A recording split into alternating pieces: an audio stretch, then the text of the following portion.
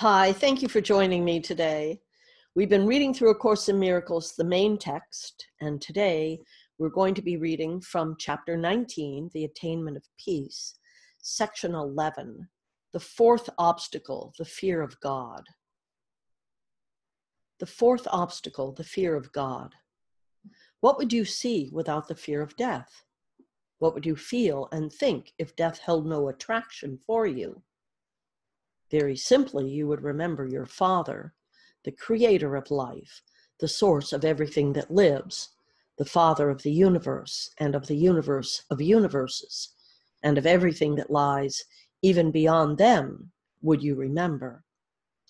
And as this memory rises in your mind, peace must still surmount a final obstacle, after which is salvation completed, and the Son of God entirely restored to sanity. For here your world does end.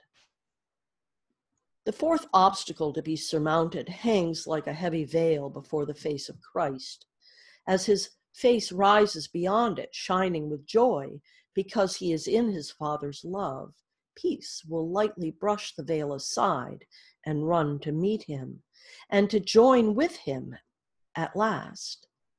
For this dark veil, which seems to make the face of Christ himself like a leper's, and the bright rays of his Father's love that light his face with glory appear as streams of blood, fades in the blazing light beyond it when the fear of death is gone. This is the darkest veil, upheld by the belief in death and protected by its attraction. The dedication to death and to its sovereignty is but the solemn vow, the promise made in secret to the ego never to lift this veil, not to approach it, nor even to suspect that it is there. This is the secret bargain made with the ego to keep what lies beyond the veil forever blotted out and unremembered. Here is your promise never to allow union, to call you out of separation. The great amnesia in which the memory of God seems quite forgotten, the cleavage of yourself from you, the fear of God, and the final step in your dissociation. See how the belief in death would seem to save you? For if this were gone, what could you fear but life?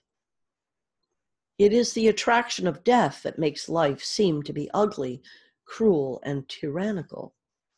You are no more afraid of death than of the ego. There are your chosen friends. But in your secret alliance with them, you have agreed never to let the fear of God be lifted, so you could look upon the face of Christ and join him in his Father. Every obstacle that peace must flow across is surmounted in just the same way. The fear that raised its yields to love beyond, and so the fear is gone. And so it is with this. The desire to get rid of peace and drive the Holy Spirit from you fades in the presence of the quiet recognition that you love him. The exaltation of the body is given up in favor of the spirit, which you love as you could never love the body.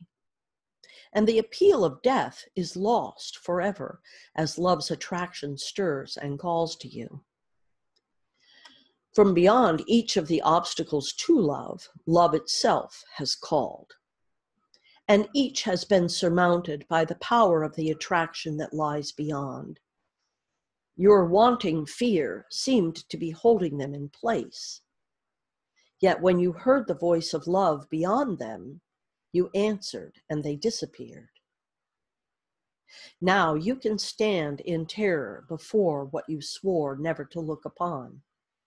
Your eyes look down, remembering your promise to your friends.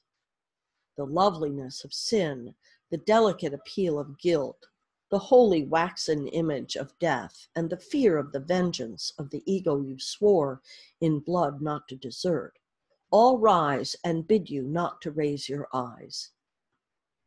For you realize that if you look upon this and let the veil be lifted, they will be gone forever. All your friends, your protectors, and your home will vanish. Nothing that you remember now will you remember. It seems to you the world will utterly abandon you if you but raise your eyes. Yet all that will occur is you will leave the world forever. This is the reestablishment of your will.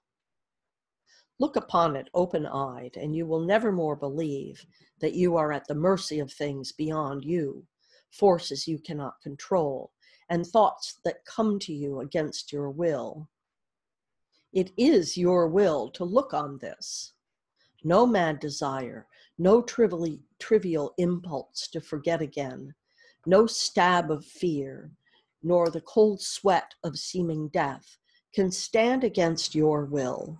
For what attracts you from the beyond the veil is also deep within you, unseparated from it, and completely one.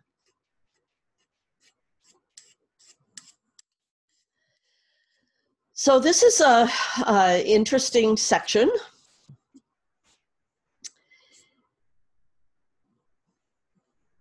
And, you know, I think the real point here is that we fear death when there is no such thing as death, right? The body will cease to function, but you, your spirit, will live on. So I hope you have a great day with this section today. If you need additional support, you can reach out to me, 907-351-3003. Texting is best. Message me through SoundCloud or Facebook or YouTube, or through my websites, Lynda Lamp and lindalamp.com and lindalamp.shop. Until next week, or until the next day for the daily lessons, namaste and much love.